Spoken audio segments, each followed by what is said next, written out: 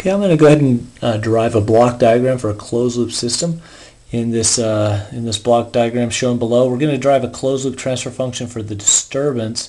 So this one is our input, our disturbance, and then we have our output y. Okay, so we want to derive y over d for this block diagram. So let's go ahead and just start writing our y function. And that's just going to be y3 plus y2. Okay, now y3, we're going to go ahead and plug in that one as well. y3 is going to equal d plus y1 times g3. Okay, so you have d plus y1 here, and then you just multiply that by g3 to get y3. And then we're also going to add back our y2, but that one is going to equal plus g2 times p. Okay, so y2 equals g2 times p. We're just substituting that in. Okay, now let's go ahead and get our expression for y1. That's just going to be g1 times p.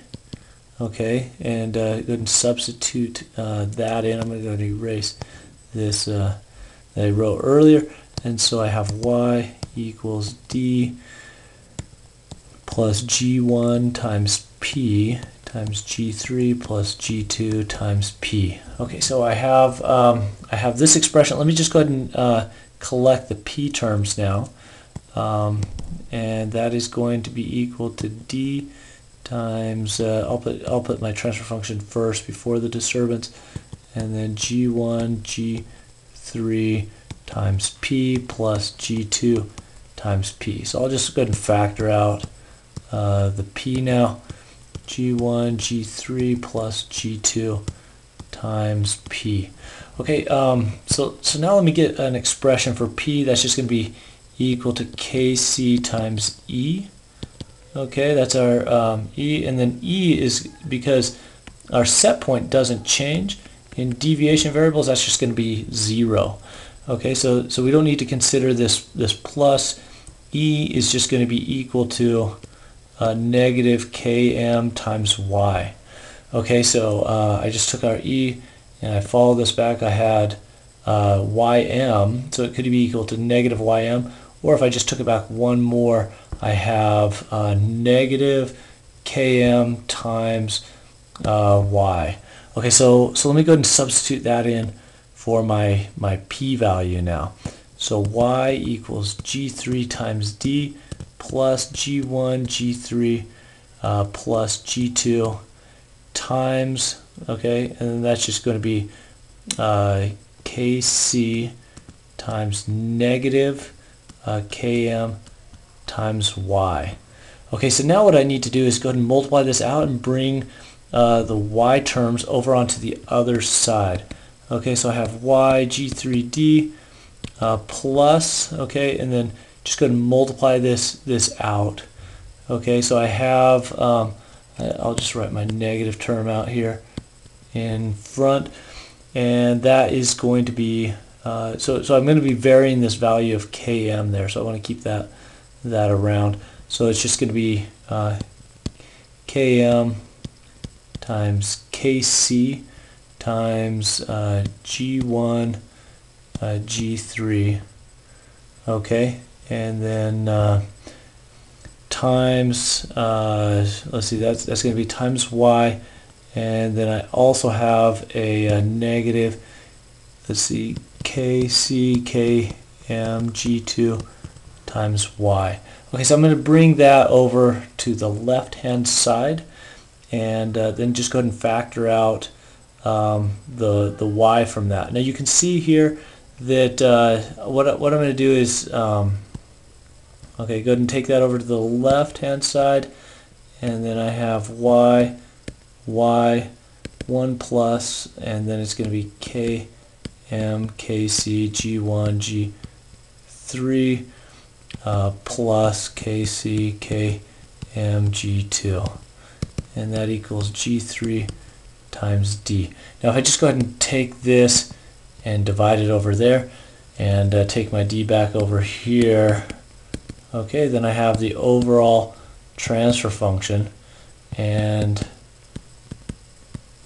Kc G1 G3 plus Kc Km G2. Okay, so that's my overall transfer function, and I can also factor out.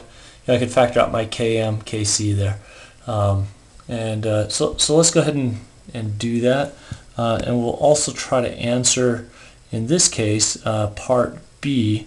For the following transfer functions, I didn't include those, but I'll go ahead and write them out. What values of Kc will result in a stable closed loop system? Okay, so let me just go ahead and write y over d equals G3 1 plus, and then I'm going to have my Km Kc, and then I have G1 G3 plus G2. Okay, so for a stable system, what I have to have is the poles of the denominator all have to be negative. Okay, so let me go ahead and plug those in. So I set this equal to 0. This is also called a characteristic equation. Now it's called a characteristic equation because you can use it to determine the values of Kc for which a system will be stable. Okay, so I'm going to go ahead and substitute these in just to this denominator equation. Okay, so I have Kc and then my transfer functions. I didn't give these to you, but I'll go ahead and write them in s plus minus 1. Okay, then plus 4 divided by 2s plus 1. Okay, equals 0. Now, one of the things that I can do is go ahead and multiply this out. I'm just going to show you a way to do this within MATLAB. We'll call this our G open loop right here. Okay, so let's go over to MATLAB now and do a root locus plot to be able to determine the values for which we can plug in for Kc and have a stable system. Okay, so I opened up MATLAB, and the first thing I want to do is just go ahead and define a new variable s, and I'm just going to do that as transfer function s. Okay, and that's just a continuous transfer function. And then what I'm going to do is just define my G open loop. Okay, and that's going to be equal to 5 divided by s minus 1 plus 4 divided by 2 times s plus 1. Okay, let's just go back and check that. Okay, so I plugged in this into MATLAB, and let me go ahead and just click enter. Okay, so that just combined the polynomial for me. And so what I'm doing now is I just want to do a root locus. It's R locus, and then I'm going to do G open loop. Okay, so that's going to create a root locus plot, and it'll show me for what values of Kc I'm going to be stable. So I can see right here where it crosses that line. That's where, let me just go ahead and just come in and see if I can see that point.